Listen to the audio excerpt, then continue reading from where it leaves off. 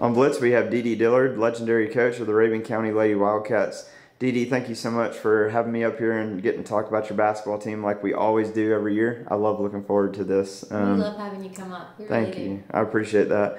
And let's talk just recent success. The Piedmont Hardwood Classic is such a cool tournament they have there at Piedmont. You had a big comeback win over, arch rivals Union County, which makes it a little extra special. Down by 20 points, come back and win that thing. What was that like? It was really crazy. I mean, I felt like Union County is a very good team, so it's not like I expected to go in and win, but at the same time, we weren't expecting to be down by 20. I really thought it would be a pretty competitive game, and then when we got down to that point, I think what I loved the most is that I called a timeout. We were going to get into our press, and the girls still believed they could win. And I love that about them because, some teams I've had, they say they believe it, but they don't really go out and play like they believe it. And this group, they just kind of bear down. And they did a really good job creating pressure and easy baskets off of our defensive pressure. And I think the more success we found with that, the harder we actually played. So it was really fun. I'm sure it was much more fun as a fan than it was as a coach, but probably a lot more anxiety on yeah, but I was really proud. We had some girls make some big shots and big key rebounds. I was talking yesterday. I think my favorite play was, I think it was a tie game, and Ellie missed a shot, and Millie comes out of nowhere, gets the offensive board, and we end up scoring and going ahead. And it's just that effort. I think that was just probably my most favorite moment of the whole game. Yeah, those will prepare you for the long run too. So you're off to a 4-1 start. You won that championship, state ranked. All those things that seem to always surround this program. But you also have 2 all-state players coming back. You have 3 next-level athletes right now on the team. Just all the hype. Every year, like you said, it's a different group. So you got to sort of probably have that conversation. How does this locker room deal with that hype and sort of stay focused on the game-to-game? Well, honestly, I think the Union County game probably helped with that a little bit. We had beaten them pretty comfortably the week before at home, and had just had conversations like you can't get complacent thinking that you're just going to show up and win. So I think the reality of that game kind of got their attention a little bit, and so moments like that really help more than anything I could say. But like usual, we try to stay very grounded. We watch film every game that we play. We watch and kind of talk about what we could have done better and different, and the girls are really receptive to that, and that's important because you can have success and your team doesn't think that they have areas to improve on, and this group understands that we still have some room to grow, and that's exciting because we have really some great teams in front of us that we have to compete and get ready for. Absolutely. And going back to the 2 all-state guards, and your whole lineup is just awesome. But having a Lucy Hood and Ellie Southards, how special is it to have not just 1 but 2 players of that caliber? They're a lot of fun to coach.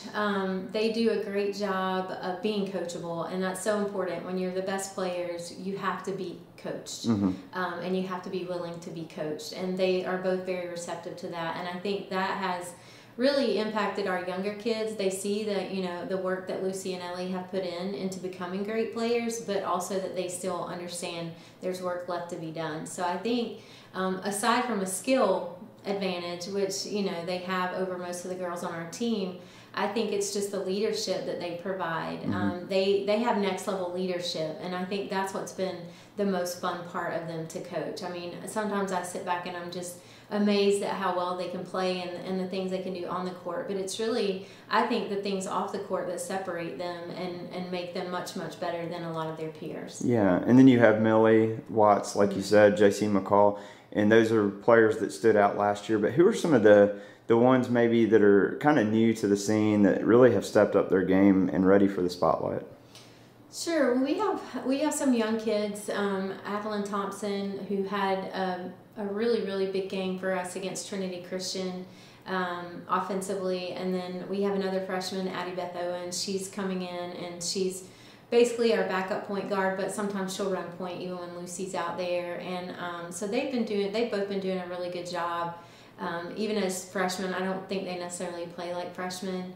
We have a very solid sophomore class with Lauren Mazzarchi, Hannah Beers, Conley Spivey, Madison Houck.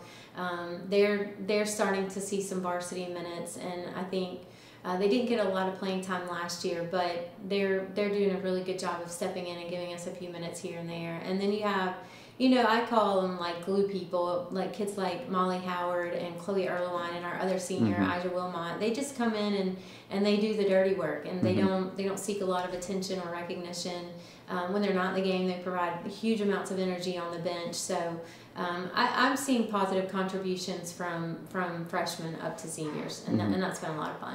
And I love the things that you instill in your program goes beyond the court. The motto that you come up with year to year, I know it's not just something you just come up with out of the blue. I mean, you spend a lot of time on that, and it teaches these kids how to be better people, not just better basketball players. But what is it this year that you came up with? How did that kind of come to be?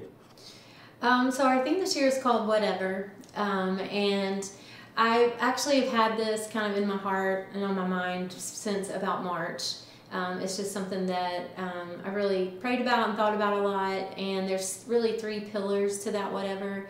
And the first one is doing whatever it takes to be a great teammate, no matter what your role is. Understanding your role is important, and then we can't function without that. So sometimes, you might be on the floor, sometimes you might be on the bench, but what are you going to do? Whatever it takes to be a great teammate to help our team be successful. The second part of that is just believing in the whatever of your dreams. Do you believe that by doing whatever that we can accomplish great things as a team? And then the third actually comes from Scripture in Philippians, where it says to focus on whatever is true, whatever is pure, whatever is noble, whatever is excellent and praiseworthy. And that's just the mindset that I think you have to have. Basketball season is such a long season. It's such a grind. Things aren't going to go our way every time. And so to have a whatever attitude means that you really have to focus on the positives and not get caught up on the negatives, because there's going to be plenty of negatives, but we can't achieve those dreams and we can't be great teammates if we're stuck in that mindset of focusing on what we've done wrong or the things that aren't going our way. And so it's kind of a 3-pillar approach in terms of believing and achieving and then focusing on the good. I have a feeling that's gonna have a great ripple effect throughout the rest of the year, and wish you the best of luck as the season unfolds. Thank you.